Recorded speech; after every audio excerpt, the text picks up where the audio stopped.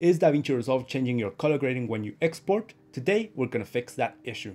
What is up, you guys? I hope you're doing well. Welcome to my channel. I'm Tony Fuentes. If you don't know who I am, I post tutorials on video and photo editing. So if you like those things, consider subscribing.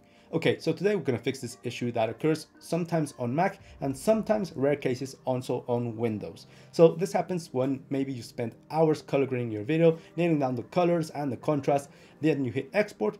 I noticed that the final result, the exported video, doesn't look quite the same as the video that you had in program. So maybe it's a bit more exposed, a bit more washed out, and it's a bit desaturated. So today we're going to fix this. So before we jump into the settings that we need to adjust to correct this error within DaVinci Resolve, but also our display, we need to understand color spaces. Now, a color space in general terms is a range of possible colors that can be reproduced. Some displays or some media can reproduce certain types of colors in terms of variety of hue and variety of luminance, and some others are a bit smaller. Some color spaces are very big and very wide. This is similar to dynamic range. Some cameras can reproduce the colors that we're seeing in 10-bit, some others can reproduce it in 8-bit, 15-bit. It all depends on the dynamic range. So what I need you guys to understand about color spaces is that you need to identify which color space you have to export your video to. So for example, if you're exporting your video for TV or for YouTube, for social media, videos that are going to be reproduced in all types of screens, I would suggest that you use Rec 709 Gamma 2.4 color space. Other color spaces could be sRGB. Some movies or some directors may ask you to export your video in a specific color space like P3 DCI or ST something or ARRI color space or anything like that. It all depends on where your video is going to be broadcasted. So for example, myself, I export most of my videos for YouTube, social media, videos that are going to be viewed on screens like your phone, like your PC, like your TV, all of them. So I recommend Rec 709. That's the color space that I need to export my video. So investigate which color space you need to export your video and memorize it, because we're going to introduce it into DaVinci Resolve further along. Okay, so step one is the calibration on our monitor. This step is very important for any professional colorist, not so much for us guys who are a bit more amateurs, but if you're looking to have the greatest fidelity in terms of colors, you need to set your monitor or calibrate it to the specific color space that you're going to export your video. Right here, you can notice that I have the studio display and I have the preset for Rec 709.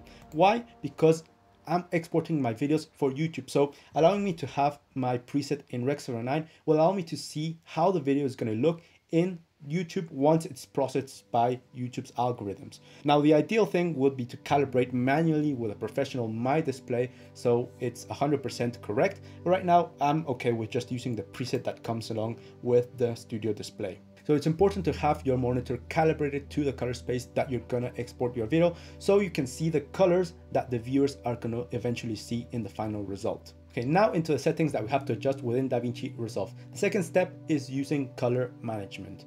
Now, this tool is supremely powerful. I find that most of the problems that come with the change of the color shift or the exposure shift when you export a video comes down to two factors. One, either people are not using color management, and two, maybe you are using color management correctly, but you're on Mac. So we're going to solve these two issues right now.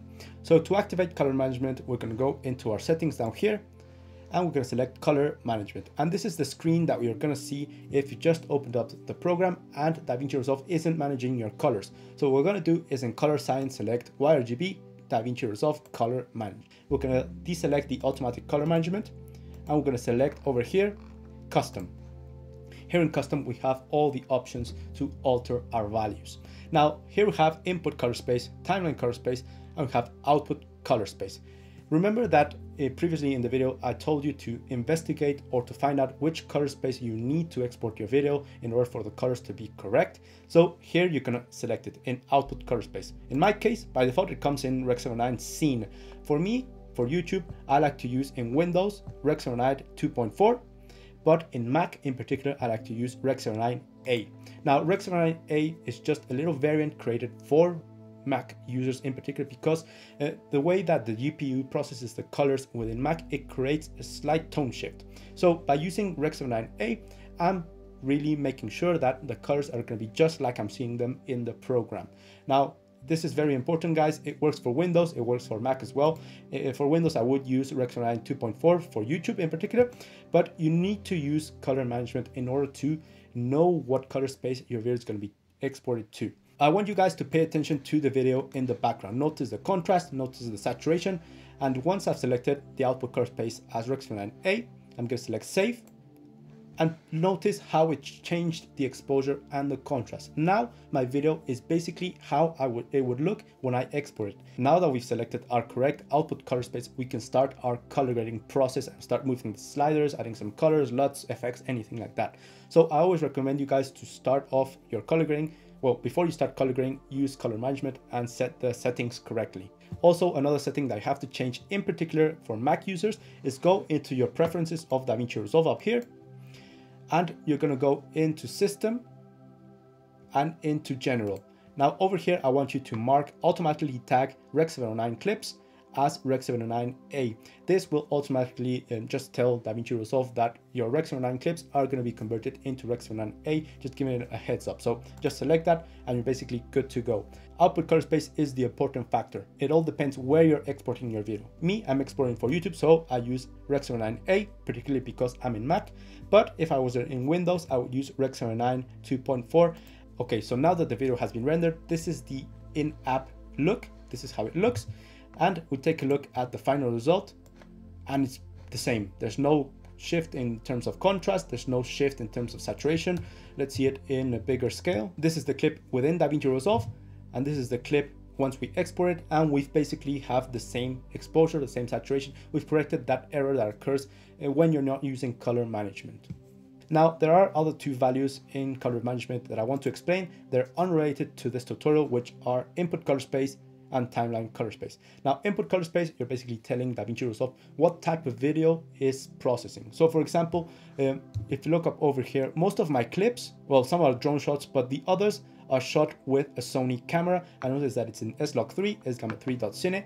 So a great way to convert these log files into Rec 79A, I'm going to select over here in input color space.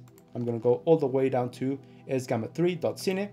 Going to select it, and notice how immediately it changes it into Rec 79A. It converts our clips in a logical manner, in a precise manner, into the output color space without me having to add any nodes, any LUTs, or correct it manually. Now, where does timeline color space come in? Timeline color space is basically what you're working with. Here, I would suggest to you to use the widest color space that you can use, so you have a bit more flexibility. You can use Rec 709, but it's a bit smaller, so I always like to use timeline color space as DaVinci Resolve's wide gamut intermediate over here, and you're working with a broader color space that will allow you to be a bit more flexible, in particular if you have clips from different cameras with different dynamic ranges. So that's how you fix the tone and exposure shift that occurs when exporting a video within DaVinci Resolve. Remember to use color management is the most important part of this, and to know your output color space. Where is your video going to be reproduced? Also, if you're on Mac, remember to use Rec 79A for YouTube or for normal broadcasting media instead of Rec 79 2.4 to compensate the tone shift that occurs within the GPUs of Mac. Now, before we go, just a little express tip for you guys that upload your videos just like me into YouTube. Now, it doesn't really matter, guys, if you export in sRGB, in 2.4 or Rec 79A. It looks exactly the same because YouTube processes every single video into the same type of codec or the same type of color space. So as you can see over here, YouTube recommends us to upload our videos into Rec 709 or into BT601, but it's basically the same. And then it tells us over here in the note that it does not recommend to upload in sRGB because it will change how it processes the color space. And that's a big lie, guys, because I did the experiment. This is my clip. This is in sRGB.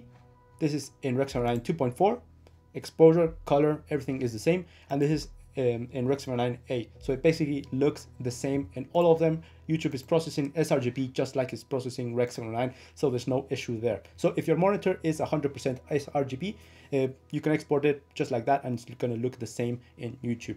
Now, I do recommend you guys to use color management still, so what you're looking at when you're editing is the same result as when it's uploaded. And just in case if you're wondering how my video on YouTube compares to the original file, this is the original file over here. And on YouTube, it's basically the same.